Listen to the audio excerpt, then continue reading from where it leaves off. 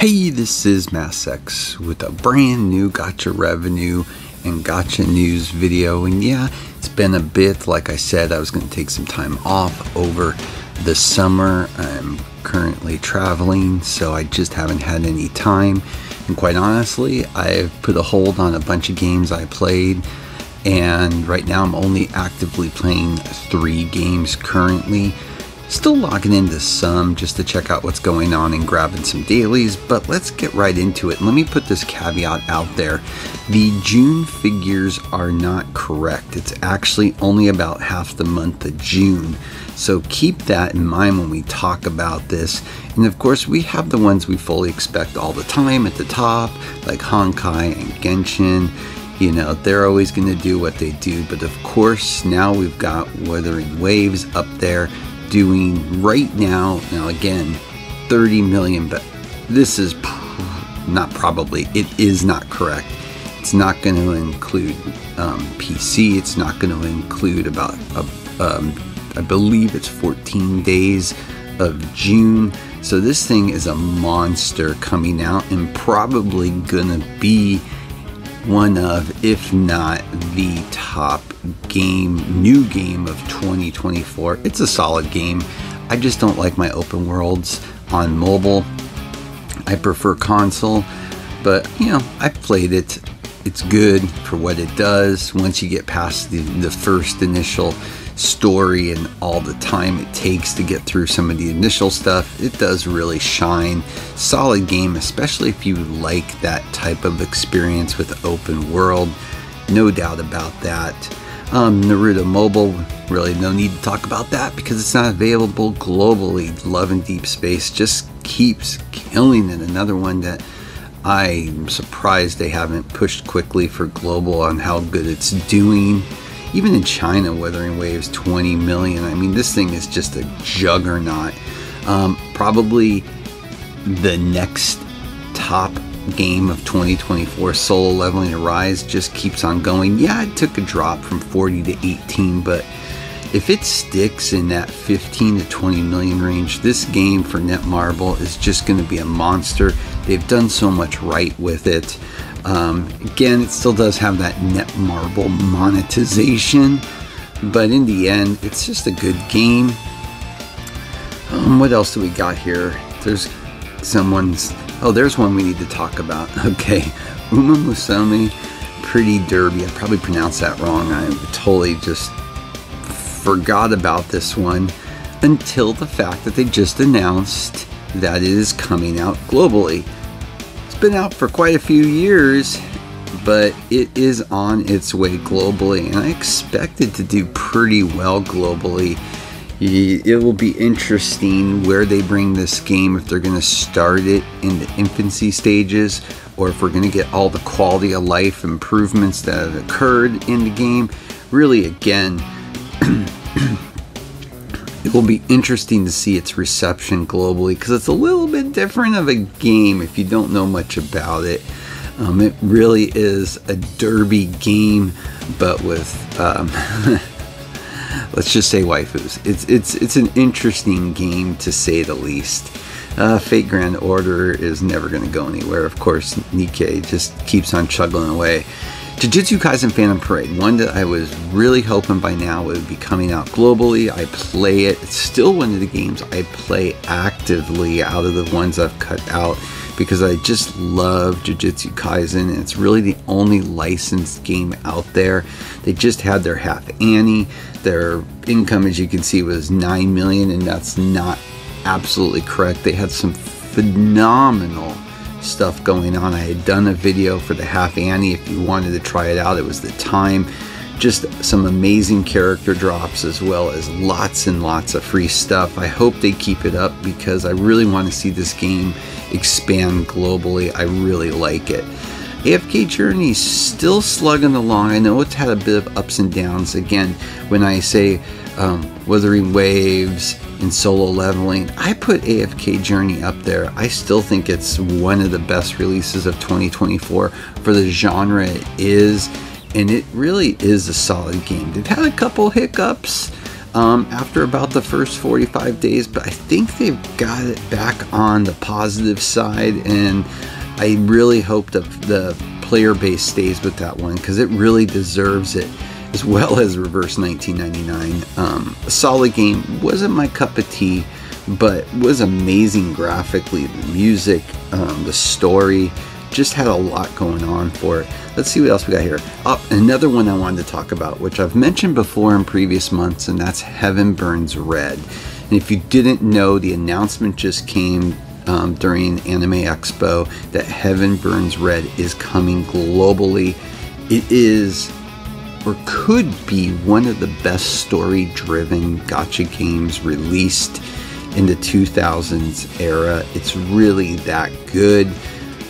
I recommend, if you like story-based games, this is a game you are going to want to give a shot when it comes out.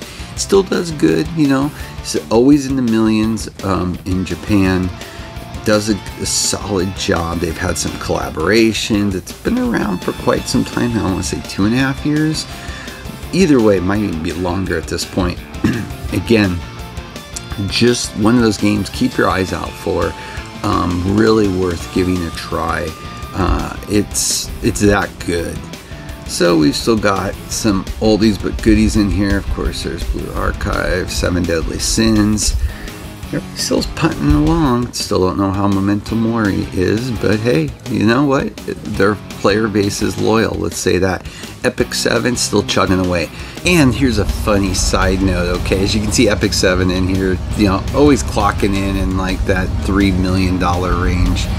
I don't know what the hell got into me. I dropped and put on hold a bunch of games I was playing, but I wanted to start something fresh over the summer with no pressure, just for some fun. So I went ahead and restarted an account with Epic 7. And first off, I gotta say, it's mind-boggling the amount of stuff they give new players and the ability to advance your account so quickly. It is crazy. It is still Epic 7. It has some of the best things in mobile gaming and has some still glaring annoyances, but it's still really a solid game. I've actually enjoyed playing it with no pressure. I just play. I do my dailies, of course, but you know, if there's a day I don't want to do anything else or any other farming, I just skip. But I gotta say, if you're burned out or you played Epic 7 years ago, it's worth getting back into because it is so easy to build an account in that game right now. It's crazy.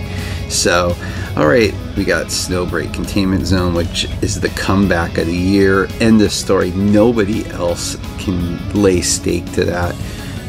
It is crazy the turnaround Snowbreak has been able to do. We've got the Global Blue Archive still putting along. Again, one of the, in my opinion, top 10 games available still, as well as being free-to-play friendly like Azure Lane. Ground Dust 2 just had its year anniversary with some crazy character designs. It was crazy. One that's really surprising me is Persona 5. It just, I really thought it would do a lot better given that IP. I've not heard many complaints about the game. I myself have not tried it. So it'll be interesting to see if it ever does come out globally. Let's go through here and see if there's anything else worth talking about in here. Black Clover Mobile, one I hit upon every month. Why? Because it is one of the few that I still play. It's holding in there at least at 1.1 million, and with the fact that the June figures aren't correct, that means it's done some better, which is good because they had their 6-month anniversary for global. They've had some major releases. They really, I just don't get this dev team on this game. They do some great things sometimes, but then they always do a bad thing or two, so you just always get a bad taste in your mouth sometimes, and it's a shame because the game itself is structurally good and sound, highly competitive, actually ridiculously competitive with some people, but it is a good game. But hopefully it will stick above that million mark. I don't see it going anywhere as long as it does. It worries me if it jumps under 1 million because how much they have to put into this game. But again, it's still, again, I prefer anime IP games, and it's nice when there's good ones because there's so many bad ones out there. So looking through everything else, I'm not sure if there's anything else to talk about. Oh, Bleach Brave Souls. Boy, that one's really starting to fall off. I don't know if you saw, but I put in my community section, they did release the first trailer for the first new console game in so long for Bleach. It'll be coming out on Xbox and PS5 to start, and Steam, I think. Not positive about Steam, but it looks cool. I gotta give them credit. I really hope it comes out this year. Given the downer with what we were supposed to get Bleach mobile game wise at this point, it is really nice to see that somebody took up the mantle to do a new Bleach console game, and I can keep my fingers crossed it's going to be good, because I know I would pick it up either way because it's just Bleach. And I've said this for years, I started my YouTube channel because of Bleach Immortal Soul, and Bleach is one of my top 3 favorite IPs. Love it. Half my pets, more than half of them, have been named after a random amount of Bleach characters, and it's one that I will always support. And one of the few games I'm still playing right now is the Bleach C game that I've done some videos for right now, just because I will not ever give up on Bleach, damn it. Outside of that, it looks like I've got some Grand Summoners. It's really dropped off, and it's not going to help them at all, given that they just fell into a One Punch Man collab that's a repeat for them, at least for global. That will probably leave them kind of stale for the next few weeks. Echo Calypse Scarlet Covenant, which is shocking, given they just had their big their anniversary that they just did, and not really breaking a lot more money. Yes, this June figures are off, but even just that game, I gave up. I really liked the game. I don't like the developers. I gave them chance after chance, and I finally just had to stop. It's a shame, because it had so much good stuff going for it, but like a lot of games, the developers just don't have a clue sometimes of how to really maximize a game. Let's see, anything else in here of interest? Blue Lock Global is not doing good, but that's not a surprise to me, actually. I expected that just to really shine in Japan.